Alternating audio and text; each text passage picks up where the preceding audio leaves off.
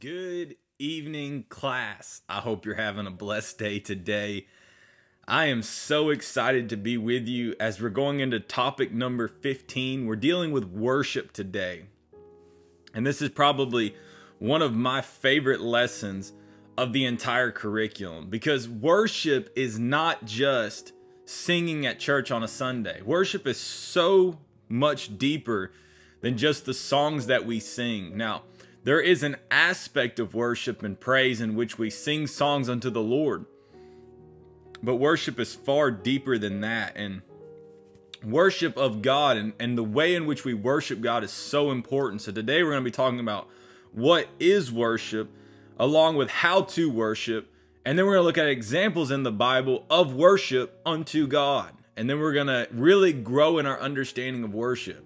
Like as we did last week, we talked about prayer, and we talked about prayer being directed discourse, whether we pray in tongues, pray with the Spirit, or we pray with the understanding, meaning we pray in our known language, or we speak to the mountain, we command, we rebuke, all of the different ways in which we pray, the way in which we exercise our voice in speaking either to God or to the mountain. It's kind of the two main ways in which we pray.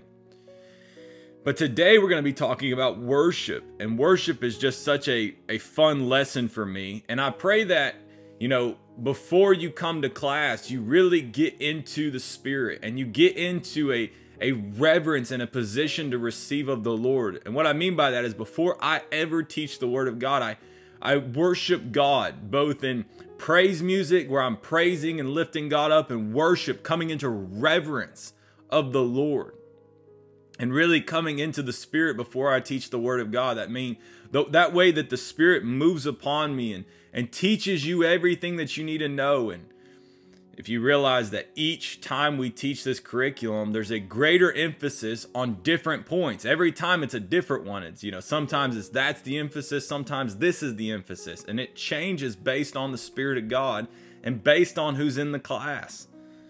Not that the Spirit of God changes, but what I mean by that is that the Spirit will move on me to emphasize a point greater for the people that are in the class each semester. That's why we have more additional resources every single time we teach the class.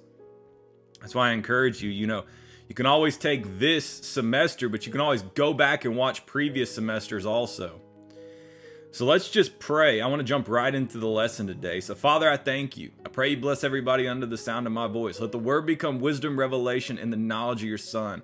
Spiritual seed sown, producing in our body, mind, will, and emotion, transforming us by the renewing of our mind, conforming us to the image of Christ, growing us up in the measure and the stature of the fullness of Christ. God, we love you and we thank you. In Jesus' name, amen and amen. Well, let's go into page 92 of the curriculum. 92. We're getting through it, and it's so exciting. But let's read this first passage. It says, Jesus saith unto her, Woman, believe me, the hour cometh when ye shall neither in this mountain nor yet at Jerusalem worship the Father. Ye worship ye know not what. We know what we worship, for salvation is of the Jews. But the hour cometh, and now is, when the true worshipers shall worship the Father in spirit and in truth. For the Father seeketh such to worship him. God is a spirit, and they that worship him must worship him in spirit and in truth. The woman saith unto him, I know that Messiah cometh, which is called Christ. When he is come, he will tell us all things. Now, this is an important point, and we don't have time to go into the entire context of John chapter 4, which is Jesus encountering the Samaritan woman at Jacob's well, which I have taught before, and it is one of my favorite chapters in the Bible when it comes to the greatest piece of revelation of doing the will of God. Like I said, we don't have time to go into that today. But that is a powerful chapter if you want to study it. What did Jesus call doing the meat? What did Jesus call meat in John 4? Something to go and study. It's very interesting. It's meaning doing the will of the Father. But what did Jesus teach the woman about the Father? He taught the woman exactly what Peter received the revelation of in Acts 10 when he spoke to Cornelius, that the Father is no respecter of persons. And you say, well, how do you know that? Because the Father wants them to worship in spirit and in truth. And in the spirit, there is no respect of persons, meaning that your outward appearance, male, female, 1550, white, black, Asian, Hispanic, none of that affects them that worship the Father. And that's why it's important to know the context of the story, that Jesus is speaking to the Samaritan woman, somebody outside of the covenant. Yet Jesus is telling her there's coming a day when it's not the worship of the Father in the mountain or even at Jerusalem. It's they must worship the Father in spirit and in truth. That's how we worship the Father, spirit and in truth. And it's the combination of the two that's so very important, because there's a lot of people that get so far outside of the realm of the Bible when they talk about the Spirit. Well, I'm doing this stuff and it's the will of God, yet it's contrary to the word and the truth of God. And then there's a lot of people that get so far outside of bounds when it comes to truth that there is no worship of spirit, meaning, well, this is this and this and that. Now, you need to have a 100% truth and 100% spirit. It's both. It's the mix of the two. When I worship the Father, I worship him both in spirit and in truth. Not one or the other, but both. You may say, well, how does that matter? And okay, let me give an example. The best way I can explain this. People will say, well, I'm worshiping God using this song. But they're like, the Spirit just moves upon me. But yet the words of the song are contrary to the word of God. Then it's not spirit and truth. Spirit and truth is the way in which we worship God in awe and in reverence, based on the truth of who God is and what God has done, according to the word of God. And this is going to make more sense as we go, but it has to be in spirit and in truth. Now, does the place matter when it comes to worship? No. True worshipers is not about the place. And that's what I love when Jesus said this. Because we say not at the mountain nor in Jerusalem. It's not about the place of worship. Because the body soon after, and that's the point Jesus is making, will become a temple of the Holy Spirit. And the minute your body becomes a temple of the Holy Spirit, the Spirit of God dwells inside of you, it's not about the place in which you worship. Now, there is coming a day hereafter in which God will dwell with man, and there will be no temple on the earth, and you will worship God in spirit and in truth while he's on the earth. The Father will dwell with man in the book of the Revelation. And there's a day coming for that also. But the very first part is the way in which we worship God in spirit and in truth is based off of the fact that it is no longer going to be about where you worship. Meaning that you don't have to be at a church service on Sunday or a Wednesday night service to worship God. You can worship God in the car. You can worship God at your job. And worship, as we're going to see, is not just about the way in which we sing songs. Now, that's one of the main emphases of this lesson, is worshiping God by the way we sing songs and praise God and get into a state of reverence. But worship is far greater than that, because you worship God with your money when you pay tithes and offerings. You worship God when you serve others. It's all about the way in which we show reverence to God as the master. And as we do the will of God on the earth, which we'll get to in just a second. But it's not about the place. Now, a lot of people are like, I can't wait to get to church to worship. Well, you can worship God right now wherever you're at. And that's one of the glorious truths about the rebirth, about getting born again, is that you can worship the Father in spirit and in truth right now at your own house. Now, and saith unto him, all these things will I give thee, if thou wilt fall down and worship me. Then saith Jesus unto him, get thee hence, Satan, for it is written, thou shalt worship the Lord thy God, and him only shalt thou serve. Now, what is the temptation that the devil is using against Jesus? Worship me, and I will give you all things. Now, this is a shortcut, bypassing the cross and subjecting himself under the authority of Satan. Now, here's something I want you to understand. When it comes to the lies and the deceptions of Satan, they are a lot more similar to truth than most people think. What I mean by that is, in the Garden of Eden, When Satan deceived the woman, beguiled the woman, and he said, you'll be like God, knowing good and evil. That wasn't the lie. The lie is that you'll not die. The same way when the devil tempts Jesus, the devil does have authority over the earth. He is the God of this world. So he could give Jesus the authority. But the lie or the deception in it is the bowing down and not going to the cross, which means you subject yourself to me. And I just like to make that point when we go through this passage, because the lies and the deceptions, the seductions of the enemy are so much more similar to truth than most people think. You know, most people would say that the lie will be this easy to see. Worship God, go to heaven. And then the enemy's going to say, worship me and go to hell with me. Like, it's not like that. The lies of the enemy are so much more similar to truth than you may believe.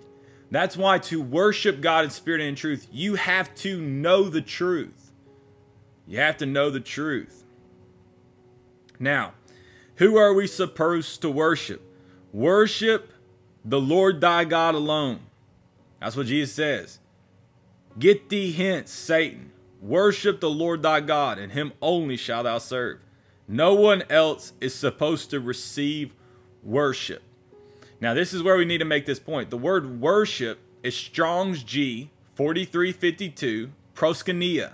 It means to kiss the hand towards one in token of reverence. The same way a dog would kiss the master's hand, or you would bow down in reverence and kiss the hand. The same way if there's a king sitting on the throne and you walk up to the king, you bow down and you kiss the hand of the king. That's what worship is about. The word worship does not say sing songs. The word worship does not mean cry in church when you feel the presence of God. The word worship is reverence as we bow down before the king.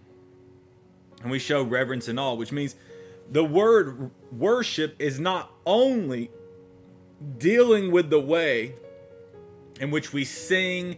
Maybe, you know, the Spirit of God hits you and you cry in church, you bow down, you lift your hands, you open your hands, and we're going to talk about some of those in a second. But it's actually what it is about is the way in which we show reverence and awe to God. Now, we show reverence to him by the way we cry out, we praise him for who he is and what he has done. Also, who he is and what he has done produces reverence and awe inside of us that he is our master, he is our Lord, because he is, and what he has done causes me to do. That's why I can worship God with my money, the way in which I give. If he is my provider, he has provided everything that I need for me. If I do believe that he is Jehovah Jireh, in reverence to him, I give.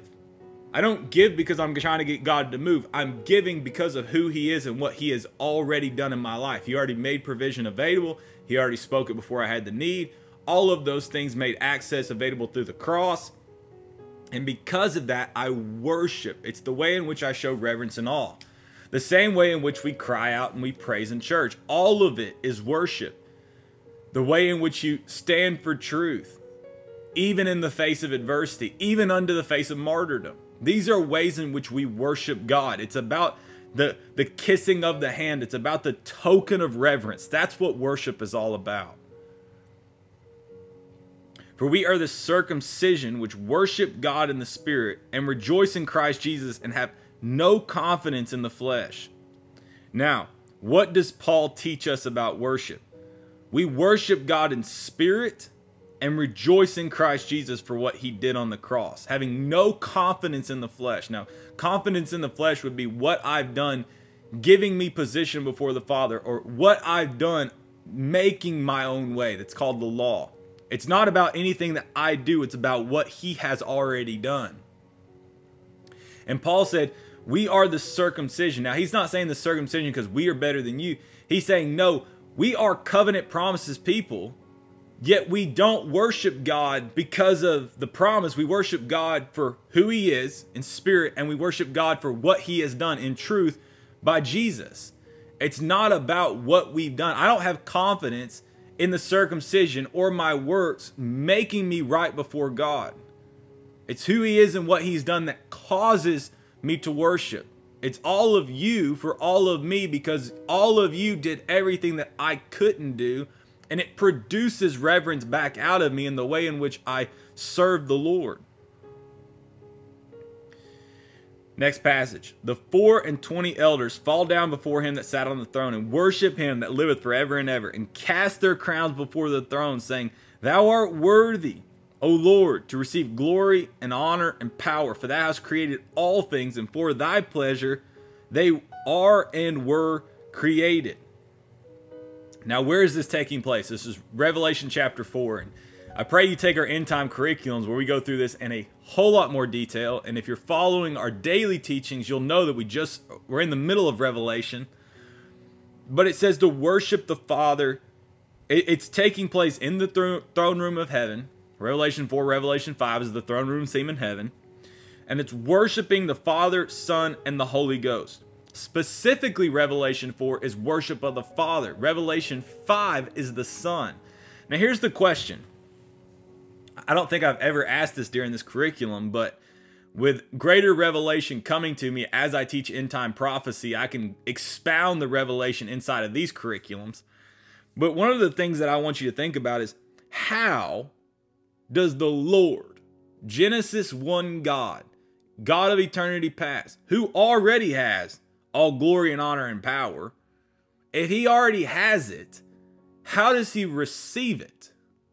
How does Genesis 1 God receive power? Isn't he already all powerful? Isn't he all glorious? How does he receive glory? I want you to think about that.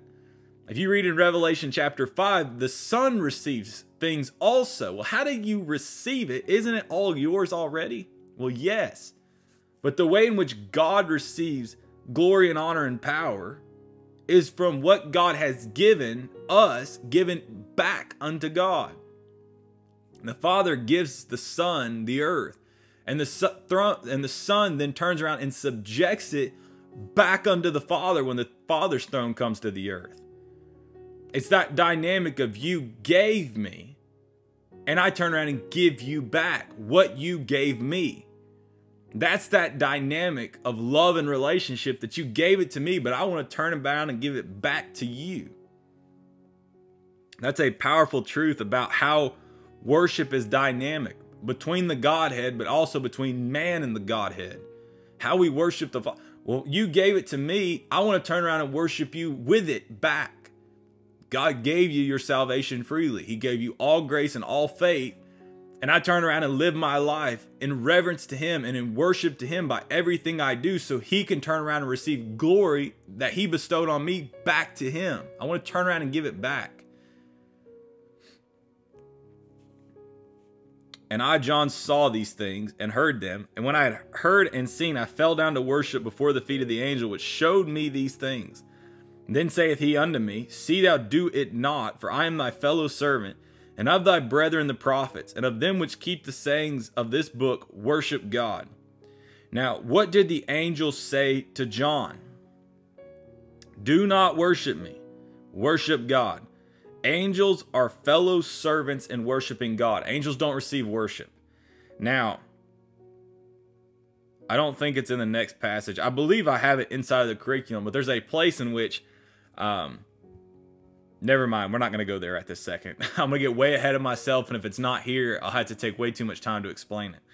But angels don't receive worship, but the Lord does. So if an angel appears to you, he won't receive worship unless it's demonic. Now, angels always turn around and give worship back to God. So we don't worship angels. A lot of people are like, they have these teachings and these books on angels, and you don't worship angels. Angels are with us as fellow servants unto the Lord. And we all worship God. God is the only one to receive worship. Now I'm going to go ahead and make this point. We know that the Antichrist and the devil's whole goal is to pervert people to worship him. You know, the Antichrist and the devil wants people to worship him instead of worshiping God. And that's the big polar dynamics in the Bible, is that God says, you don't worship anything but me. And the devil wants to pervert people to worship him which will inevitably damn their soul to hell, because God says nobody is to be worshiped but me. And he said, behold, I make a covenant. Before thy people I will do marvels, such as have not been done in all the earth, nor in any nation. And all the people among which thou shalt see the work of the Lord, for it is a terrible thing that I will do with thee. For thou shalt worship no other God, for the Lord, whose name is jealous, is a jealous God. Now, what do we learn about the character of God? He's jealous. Why is it important to know that? He will not accept or be okay with anything being put before him. You might say, well, how do I know if I put anything before the Lord? Well, let's just get, I've heard Bible teachers for years say this. My home pastor, when I first got saved, used to say this, and I think it's a pretty good gauge. It's not the only gauge, but this is one. Where do you spend your money and your time? Your money and your time is an indication of what you worship. What do you put as preeminent? What has first place in your life? Is it loving the Lord your God with all your heart, mind, soul, and strength? And then loving your neighbor as yourself? Or is your football team? Maybe it's your own family. Is it your job? Is it playing golf? What comes before the Lord? Where is your time and your money? Now, I'm not saying you can't play golf. I'm not saying you shouldn't have a good family. I'm not saying you can't watch football. What I'm saying is what is preeminent. Preeminent means first place. Predominant over. And you'll see that by your time and your money. You give $5 to the church, you spend $2,000 on football. Your time and your money is an indication of your heart. Because where your treasure is, there will your heart be also. And that's just a gauge. I wasn't trying to go there today, but that's the jealousness of God. God said, I will have nothing before me. You know, people ask me all the time about pets. I believe having pets is ungodly. I don't think you should have, there's nothing wrong with animals, but I don't think you should have pets. Because pets are not eternal souls. The reason for that is people will take pets and value them to the same degree as people, eternal souls. And it's wrong, it's ungodly, it's sinful. Because God says the only thing that lasts for all of eternity is eternal souls, people. But yet, there are a lot of people that will have pets. They spend $5,000 on their dog, yet they won't give any money to missions. Your heart shows that you have put in something else before God and the will of God. Whoever needed to hear that, I'm glad you got it, because that's not where I wanted to go today. But I pray that blesses you. That should really stir your heart. Nothing comes before God. He's a jealous God. He will have nothing before him. And the third angel followed, saying with a loud voice, if any man worship the beast in his image and receive his mark in his forehead or in his hand, the same shall drink of the wine of the wrath of God, which is poured out without mixture into the cup of his indignation. And he shall be tormented with fire and brimstone in the presence of his holy angels and in the presence of the Lamb. And the smoke of their torment ascended up forever and ever, and they have no rest day nor night who worship the beast in his image, and whosoever receiveth the mark of his name. Now, what are the consequences of worship of another God? Tormented with fire and brimstone forever and ever.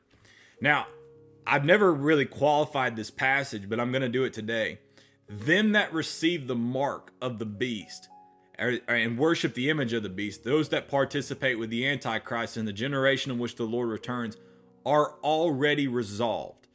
You know, taking the mark is not like somebody tattooing you while you're asleep and then, oh my gosh, I have the mark, I'm going to hell forever. That's wrong understanding. And I really don't have time to expound this today. That's why I encourage you to take our end time curriculums after you finish this class, because it will give you a far greater teaching on that specific subject. But the part I want you to understand is these are people that are resolved and saying, I will not worship the God of Israel. I will not worship Almighty God. I'm going to worship something else. These are people who have made the choice in their heart and they will never change. You know, it's being a part of the Antichrist worship system and taking the mark is not like, okay, I'm going to take it and then eventually I'll give it up and go back to worshiping God. No, These people are saying, I'm going to worship the Antichrist and I will never change. And those people never change. They're resolved in sin. They're resolved in the worship of the devil. And because of that, I want you to understand their destination is the lake of fire, tormented forever and ever.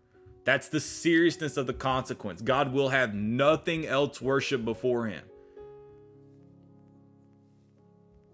And God spake all these words, saying, I am the Lord thy God, which have brought thee out of the land of Egypt, out of the house of bondage, and there shall have no other gods before me. Thou shalt make not unto thee any graven image, or any likeness of anything that is in heaven above, or that is in the earth beneath, or that is in the water under the earth. Thou shalt not bow down thyself to them, nor serve them, for I am the Lord thy God, am a jealous God, visiting the iniquity upon the children unto the third and fourth generation of them that hate me, showing mercy unto thousands of them that love me and keep my commandments. Now, what do we learn about the first commandment? You shall not worship any god or place anything before Almighty God. It's the first and greatest commandment. Nothing is to come before God. Now, how serious is God about this? It's not secondary. This is primary importance. God repeats himself multiple times to reinforce the message. If God says something once, it's important. If God says it 3, 4, 5 times in a row, he's telling you this is the seriousness of this statement. Iniquity can reign from the third to the fourth generation. God will show mercy unto them that love him. Now, this is a point in which I need to make. A lot of people are like, well, these are the passages where people get this idea of generational curses. Well, if you are born again, you're redeemed and delivered from the curse. Generational curses do not affect them that are born again. When you get born again, you get the rebirth. The Spirit of God comes inside of you. The curse is broken off of your life. There's no longer generational curses on you.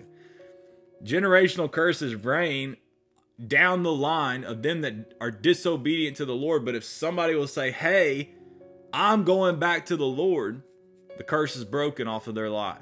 That's why in the Old Testament you see, well, this person did evil, this person did evil, this person did evil. And then somebody pops up and says, I'm turning back to the Lord. And they go back to worshiping the God of Israel. And the curse is broken and the blessing of God is on their life again. The curse is only upon them that do not worship God. And that's through choice. Now let's read some Psalms. We're going to talk about some Psalms about how to worship God. Now, these are just a couple examples of how you worship. Because you go into certain churches and denominations and, it's pretty stoic. It's real reverence, but there's no movement. And they're like, oh, them Pentecostals or them people that got the Holy Ghost or this or that. And they say, well, it's not biblical. Well, let's talk about it. Oh, clap your hands, all ye people. Shout unto God with a voice of triumph. What two things are mentioned here? Clapping and shouting. You ready for this? Is it a request? No. God tells us how he must be worshiped. You might say, well, I don't like doing that. Well, God says, if you're going to worship me, you worship me the way I want to be worshiped. So if he says clap and shout, you know what we do? We clap and shout. I worship God the way God wants to be worshiped. You want to know why? Because God already did everything he was going to do for me, and I didn't deserve it, yet he did it anyway. So if that's who you are, and that's what you did for me, and you say, hey, I want you to clap and shout, guess what? I'm going to clap and shout because that's how you want it. I want to give it to you that way because what you gave me. I mean, how little of an act is it to clap my hands and shout unto the Lord in triumph and praising him, yet he sent his son to die for me. I mean, you did that, I can definitely do this. Very, very simple. But I just want you to see these things they're biblical. Clapping and shouting, guess what? They're biblical. And that's how God wants to be worshiped. That's what he tells us to do when worshiping him. Behold, bless ye the Lord, all ye servants of the Lord, which by night stand in the house of the Lord. Lift up your hands in the sanctuary and bless the Lord. The Lord that made heaven and earth, bless thee out of Zion. Now, what does this tell us about worship? We're supposed to worship all times of the day and night. I like to stand before the Lord in the night You know, when I go to Kansas City and I go to IHOP and I go to the prayer room, I'm usually there in the night. I like to worship God in the day, and I like to worship God at night. All throughout the day, the Lord deserves worship, and I want to be a part of that. Lift up your hands. Bless the Lord. A lot of people get into church and they do this. They just hold their hands here, and they do this little rocking motion. God says, lift your hands, so I'm going to lift my hands, and I'm going to praise the Lord. We say, well, why do you do that? He sent Jesus to redeem me. And he says, I want you to lift your hands. Boom, hands up. I'm going to praise the Lord. I'm going to lift my hands unto the Lord. You know, if your spouse says, hey, I want you to love me in this way, meaning, hey, will you, when I get home from work, will you give me a hug? You know what you're going to, well, of course I want to do that for you. That's how you want me to show you love? Then I want to do that for you. This is how God wants to be worshiped, so that's what I want to do for him. But not only is he not asking, he's telling. It's not a request. Lift your hands up. God tells us how he wants to be worshiped. But as for me, I will come into the house. I will come into thy house in the multitude of thy mercy, and in thy fear will I worship toward thy holy temple.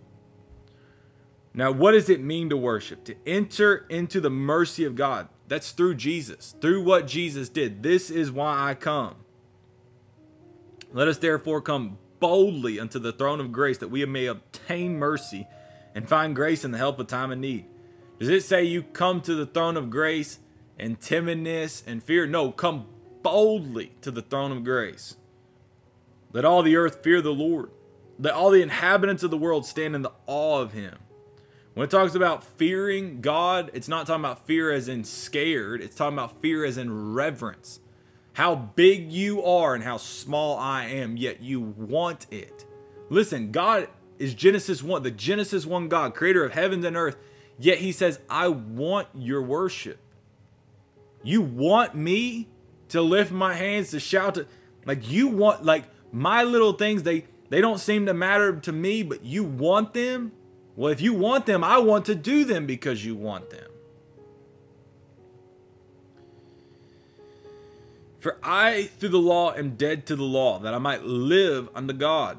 I am crucified with Christ, nevertheless I live, yet not I, but Christ liveth in me. And the life which I now live in the flesh, I live by the faith of the Son of God, who loved me and gave himself for me. I do not frustrate the grace of God, for if righteousness come by the law, then Christ is dead in vain.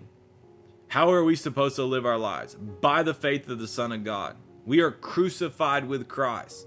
This is an aspect of worship. I live my life is the way Christ did, and I live by his connection to the Father. We talked about that in our talks on grace and faith. But if Christ laid down his will to do the will of the Father as an aspect of worship, so do I. Now, next part. Let's talk about this. And when the chief priests and scribes saw the wonderful things that he did, and the children crying in the temple, saying, Hosanna to the Son of David, they were sore displeased, and said unto him, Hearest thou what these say? And Jesus said, Have ye never read, out of the mouth of babes and sucklings thou hast perfected praise? Now hold that thought. Read Psalm 8. Out of the mouth of babes and sucklings thou hast ordained strength, because of thine enemies, that thou mightest still the enemy and the avenger.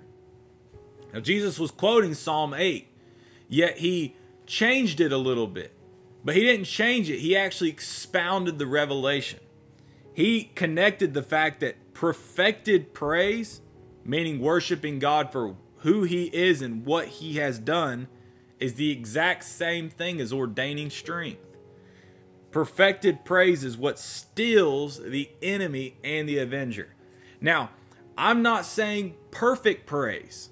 I've quoted this verse before to people because this is what Jesus said on the Passion Week leading to the cross when they cried out, Hosanna to the Son of David. And people say, well, I don't have perfect praise because maybe my tone isn't right. Maybe my pitch isn't right. Maybe I'm not a worship leader. Well, guess what? Your pastor isn't a worship leader either. Like, I don't think I'm a worship leader. Granted, I love to praise the Lord. I've had people before say, Cody, You shouldn't be on the stage singing. That ain't your calling. Well, I agree. I don't think it's my calling either. I've also been in a meeting before in my own aisle, praising at the back of the room the Lord, and a lady turn around to me and say, every time I hear you open your mouth and praise, the Spirit of God hits me. So I've had both encounters. Here's the point.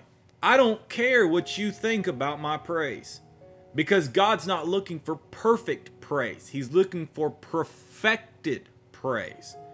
Well, what's the difference between perfect praise and perfected praise? Perfect praise is the best pitch, the best sound, get all the words right. That's perfect praise. I'm not talking about perfect praise. I'm talking about perfected praise. Perfected praise means the same way they cried out, Hosanna to the Son of David, they were crying out in worship for who he is and what he has and will do. That's what they did. That is what Jesus called perfected praise. So when I worship God in church and I sing and I praise him, it's not about how my voice sounds. It's about what I'm saying because of who he is and what he has done. That's why I worship. That is what Jesus calls perfected praise. But when he takes that word in perfected praise in Psalm 8, perfected praise was called ordaining of strength. So when I praise God for who he is and what he has done, that is what ordains strength. That's what builds strength on the inside of me. I tell people, look at me, they say, well, I was just having a rough day and I cut on some worship music and then all of a sudden I'm built up, I'm strong, I'm ready. Of course, because when you worship God for who he is and what he's done, perfected praise, that is what ordains strength. So if you're in a moment where you're feeling low and you're having a rough day, I tell people, cut the worship on, start praising God for who he is and what he's done, and it will ordain strength. It will literally build you up and bring strength onto you. You start to gain momentum. You'll bring forth strength. You'll start to feel empowered. It's not because of you, because you're worshiping him for who he is and what he has done. But it also does two things. It stills the enemy. Well, the enemy is the attack that you're facing right now. The lies, the temptations, the attacks of the enemy right now. But the avenger, the fact that it stills you know what the avenger was in the Old Testament? The avenger was the person that was coming after you because of something you've done before. So it's talking about not only am I stilling the attack of the enemy now, meaning the temptation, the lie, the deception, the shame, the guilt right now, but it's also stopping the avenger for something I've done previous. Maybe you made a mistake and there's consequences of that mistake coming onto you still from something previous, or shame or guilt for former things. You did it a year ago, but it's still following you today. God says, if you will worship me for who I am and what I've done, he goes, I will still that. Meaning I will stop it in its tracks. I will stop that attack of the enemy against your life. The enemy has no place and cannot stand when a person worships God. That's when you start to worship God and the presence of God comes in, every lie, both now and former, are stopped in their tracks. They have no place over you. It's one of the greatest parts that Jesus ever said. Well, how do we worship God differently now? Well, we worship him in spirit and in truth. I want to give a little short understanding real fast of something else, and then we're going to finish. The Bible talks about the fact that we cry out, or the four beasts and the elders cry out, holy, holy, holy, Lord God Almighty. The four beasts that stand before the throne of God. That's what they cry out every day. Holy, holy, holy, Lord God Almighty. And when they do that, they're worshiping God all day. And when they say holy, meaning holy other than, greater, set apart. But I want you to know, when they cry out holy, holy, holy, they are worshiping God for who he is and what he has done, when he also, in the context, is sitting on the throne. Sitting on the throne, meaning God is about to execute judgment. Also in Revelation chapter 19, when they cry out, Alleluia, or the word in the New King James is Hallelujah. That word Hallelujah is used 4 times in the Bible. All 4 times it's used is in Revelation chapter 19. And you know why the saints cry out Hallelujah? The people that are on the sea of glass cry out Hallelujah, Lord God omnipotent reigning. You ready for this? Is in the context of God judging the great whore and bringing forth the vile judgments against the Antichrist and his kingdom.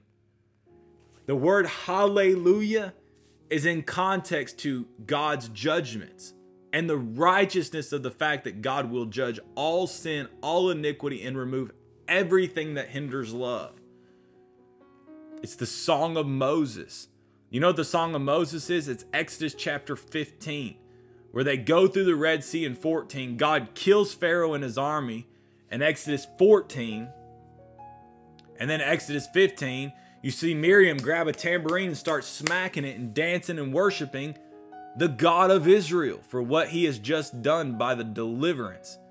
Who he is, almighty, all-powerful. What he's done, deliverance.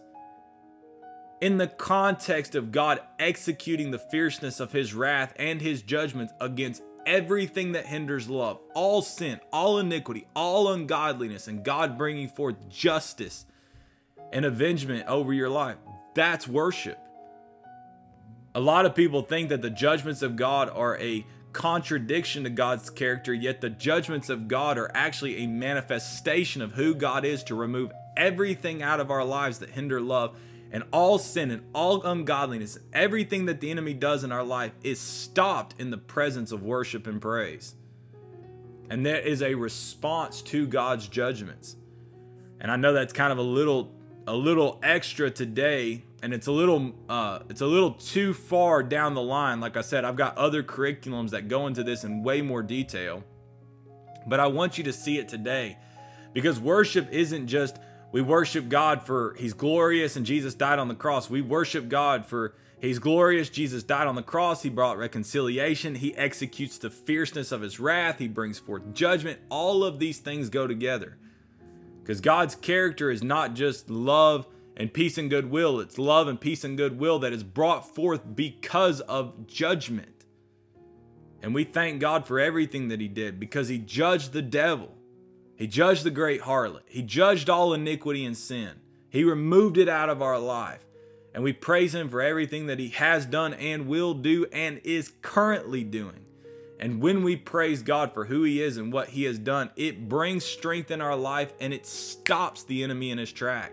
That's why we worship God day and night, and we clap and we shout and we lift our hands and we worship God for exactly the way he wants to be worshiped, because nothing deserves worship outside of the Lord. Jesus and the Father is the only one to receive our worship, and we thank God for that.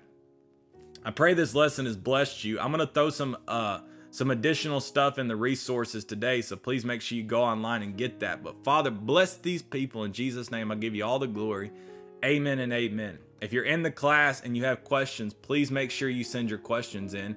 And if you're not already in the class and you're like, man, I need to get this curriculum so I can get enrolled and get even more information on this, then go online to our website. When you buy the curriculum, it'll auto-enroll you in the class.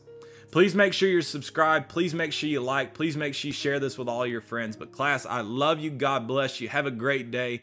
And we will see you next week as we talk about kingdom finance. But class, I love you and have a great day today.